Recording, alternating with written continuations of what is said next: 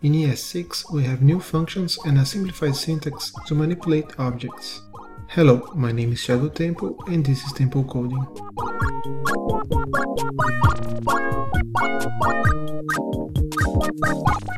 I'm going to start talking about a simplified syntax when creating object literals. Let's say we have two variables, first name and last name.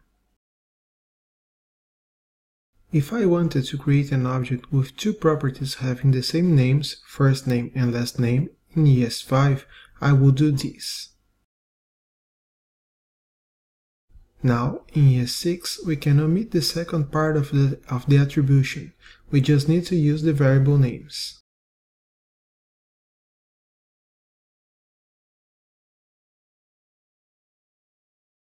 If you'd like to add a function using ES5 syntax, we will do something like this.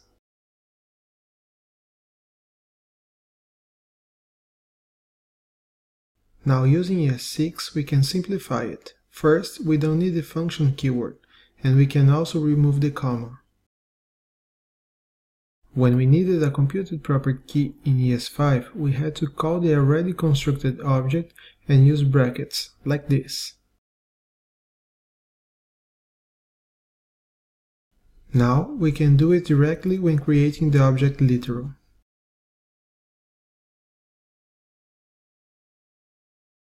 That's fine for object literals. Now let's talk about some of the new functions for dealing with objects. Let's start with the functions for iterating over property keys of an object. Take this movie object as an example. The movie object has 4 properties, and despite the fact they are written in different ways, they're all string keys. What I mean by that is that in the end, name, year, genre, and rating are all keys of the object movie, and they're all of the type string. That's important because now in ES6 we can have keys of type string and keys of type symbol. I'm not getting into what symbols are in this video, just know that symbol is a new data type in JavaScript, and we can use them as keys in objects like this. I'm probably going to do a video about what symbols are and what is their purpose, but for now, let's focus on the new functions for objects. The first one I'm going to talk about is object.keys. Object.keys takes an object as its parameter, and it will return an array of all the property keys that are strings. So, if I iterate over its result, we can log all its property keys.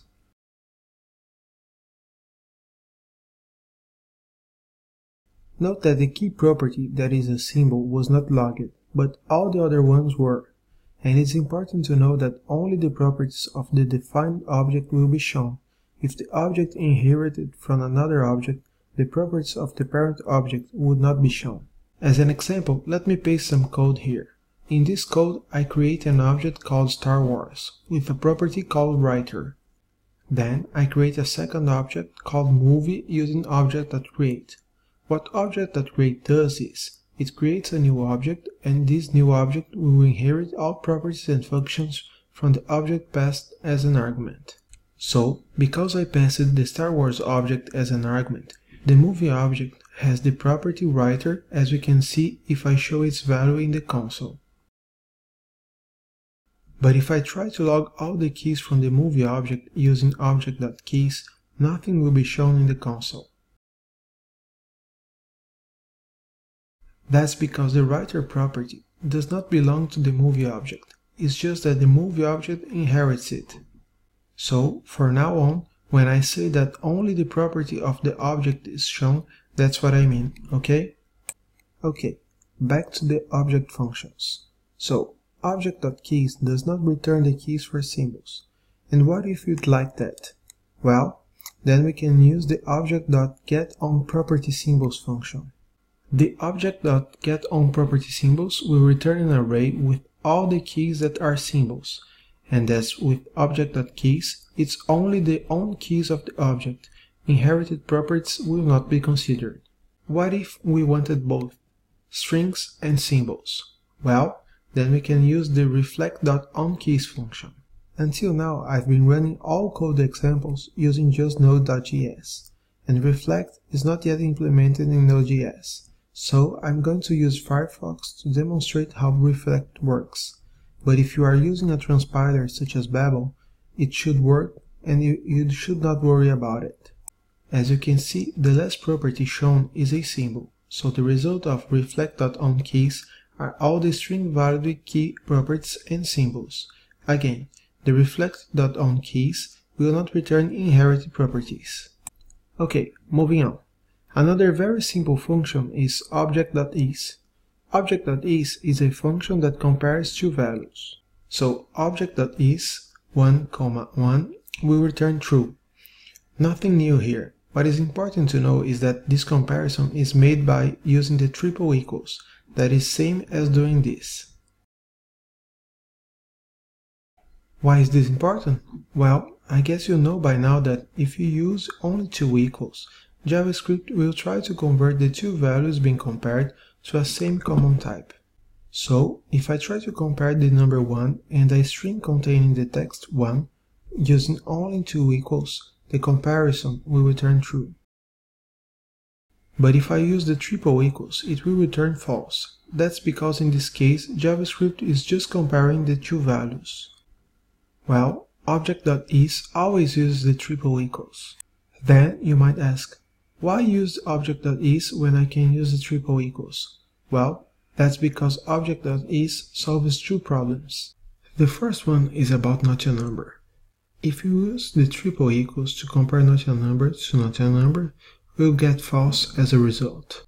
That may not be what you expected, so if you use the object.is, you would receive the expected result that is true.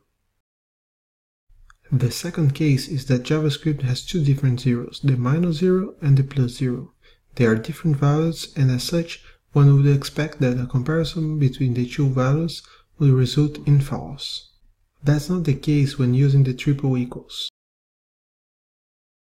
which is not correct when you use object.is to compare both values.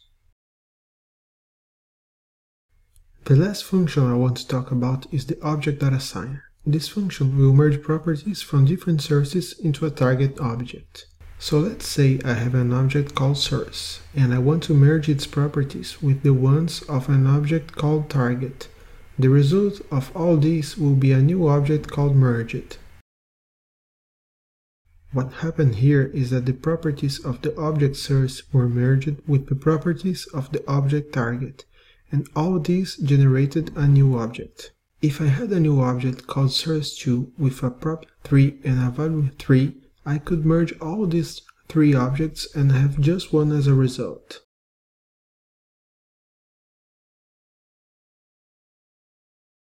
What is important to understand is that properties are merged from right to left. If a property with the same name already exists in the object on the left, the value of the object on the right is the value that will be returned. So let's use an example with more meaningful names to be clear. What we have here is a movie object with the title Star Wars A New Hope, and another object called New Movie with the title Star Wars The Force Awakens. When I run this code, we can see that what we was logged as title was Star Wars The Force Awakens, and that's because the object.assign function was called with new movie on the right on the movie object. And because the new movie object does not have a year property, we're logging 1977 as the value of the year, because that's the value of the movie object that was not replaced. Object.assign is great for defining the full values for objects received as parameters. Let's say I have a function that receives an object as a parameter. If I want to make sure that the options object always have a default value for a property URL, I can do that by defining an object with a default value.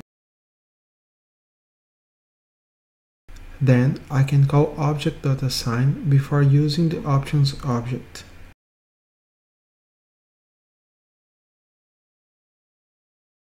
And if I pass an object with the URL property, that will take precedence. And that's it for today. Thanks for watching.